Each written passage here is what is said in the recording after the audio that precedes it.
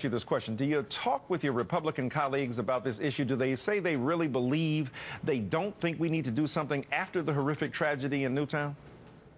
Well, let me just say that I think it's at their peril that they ignore this issue. 91% of Americans say that they want universal background checks.